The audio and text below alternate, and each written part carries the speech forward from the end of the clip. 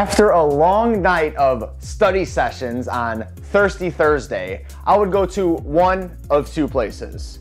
The first, Taco Bell, which we have extensively covered here on the channel.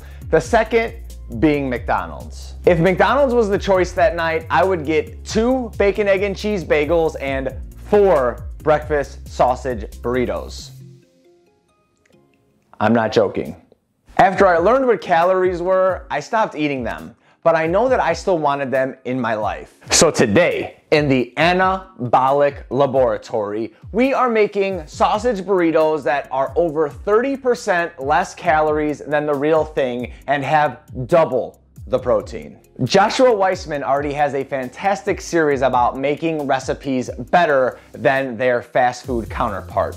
I am here to do that today, but also make it much healthier. My name is Nick. I have my master's in exercise physiology, and I also make lower calorie recipes and review anything to do health or fitness related. So if you're into that kind of thing, please subscribe to the channel and like this video. So if you're ready to eat your sausage burritos and get shredded too, then let's get into it.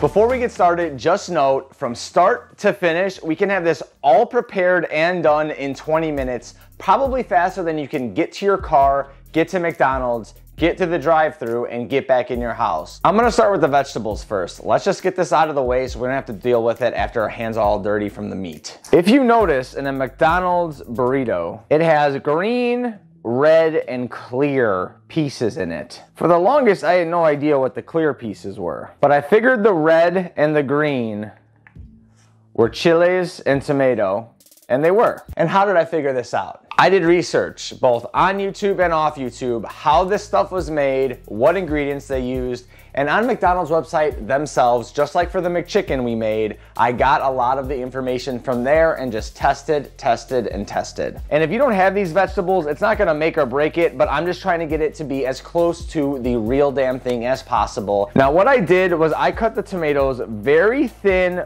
long ways, and then I cut them very thin the other ways. Onto our green chilies, and I'm gonna use canned green chilies. La Preferita has great products. I actually use their products in the beefy 5-layer as well, but you can use any can you want. All of them are pretty much the same. I'm gonna get about 10 grams out of here. I'm gonna dry it off in the towel. Doesn't have to be completely dry. You still want them to have moisture in it. And then I'm gonna add them to our Petri dish. Now we'll grab another Petri dish. And what were those clear things? I never really knew. After doing research, I realized that they used minced dried onions and they rehydrate them. This is super easy. I got just enough to cover the bottom here. I'm gonna put just enough water to cover up the onions, and we're gonna put them in the microwave for 30 seconds. I'm gonna put that off to the side for later, and we will get our meat prepped. Now what we're doing makes us over 10 burritos here, okay? So you will have the meat prepped for the week essentially once we're done here. Since we are only a couple minutes from being ready to go, I am going to get both of our burners here on medium low, so as soon as we have everything mixed up, we can just throw it on the pan and start cooking. The faster we eat, the better, right? We will start with 93.7 ground beef, and if you've seen my sausage patty recipe before, this is the exact same mix that we were using from there. So if you already have some mixed up, you are ready to go. If not, our next ingredient is olive oil. 5 grams. 1 gram of sage, 1 gram of ground thyme, 6 grams of salt, doesn't really matter what salt, 30 grams of Miss Buttersworth sugar-free syrup, 8 grams of brown sugar swerve, 1 gram of black pepper, hopefully fresh cracked, 1 gram of crushed red pepper, 0.8 grams of nutmeg, but if you don't have a point scale and just have a gram scale, just use 1 gram, that's all right. 1 gram of cayenne pepper, 1 gram of paprika, and then 12.5 grams of instant non-fat dry milk. Now all we have left to do is mix it up. As Sam the Cooking Guy says, fat equals flavor, so I will be adding 1 whole egg to my scrambled eggs while also having 2 egg whites. We get the best of both worlds, flavor and high protein. Usually whole milk is used in scrambled eggs, but McDonald's decided to go the healthier route even though the sausage is still high calorie, whatever. They use skim milk here, and we're going with 30 grams. Also, based upon my research, they don't use salt or pepper or anything to season the eggs, but I'm not about that life. Why would you not at least put salt and pepper with your eggs? That doesn't make any sense. So I'm adding about a half gram and just a dash of pepper, but if you like more pepper, go right ahead. Now we are ready to mix. Everything is prepped and ready to go. Our pans are nice and hot, but we want to make our scrambled eggs with some butter. I'm gonna go with light butter, and I'm only using 3.5 grams, so it's only like 15, 16 calories, something like that, but it's well worth it. And so I'm gonna take this off here and I'm gonna spread it around. And I will take our egg mixture and put it in here. And if this is your first time doing this, go one pan at a time. You can make this a one pan recipe. You'll have to clean the pan when you do the meat or the eggs, however order you wanna go in, doesn't matter. But I know how to do this at this point since I've done this, I don't know, 30 times. First time I would recommend taking your time, but I'm just showing you how fast we can get both going. Now, we want to get our meat here. It's about 93 grams per serving. And just to the aesthetic, I'm going to chop this up once this starts to heat up a little bit to get those little tiny balls just like McDonald's has. But in the meantime, I need to be over here moving these eggs around, making sure we're scrambling them and not overcooking them. So while that's going, we're moving these around, moving these around. Sometimes I like to come off just in case they're cooking a little too fast. And once I've got control of the situation, we put this back on here. And when I'm not talking and distracted, this is much easier, but it's not too bad to go back and forth. Break this up real quick.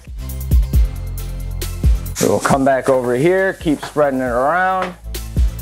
These are almost done, guys. These are ready real quick when you have everything preheated and ready to go. These probably only need another 30 seconds to a minute here. These should still look wet when you take them off. I forgot who said this, but in a video they said, when it looks 15 seconds away from being done, take it off because it's done.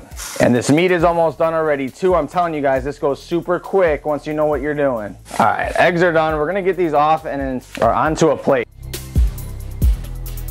I'm telling you, it smells absolutely gorgeous in here, and it's been about 15 minutes since we started. All right, and our meat is done here too as well. Get our burners off and we'll get our meat on a plate. One thing I'm distracted and should have done is I should have thrown the vegetables inside of the eggs when they were about to be done, but that's okay. We'll just top it on top of the burrito. It's not gonna make a difference whatsoever in flavor. We are down to the final few steps, and that first one is to drain this water out of the onions. And just like the chiles, we are going to dry these off a little bit with a towel. And then I'm also gonna add these into our bowl. Now I'm gonna get my parchment paper ready, and you'll see why here in a second. So we're gonna get 2.5 to 2 foot pieces of parchment paper. We'll put that off to the side. Then we will get our La Banderita tortillas, just like we used in the beefy 5-layer burrito. We will use these again. These are so damn good. They use insoluble fiber, which, debatable, you can digest or can't digest. But these are only 45 calories per tortilla. Just like with almost any burrito, now it's all about layering.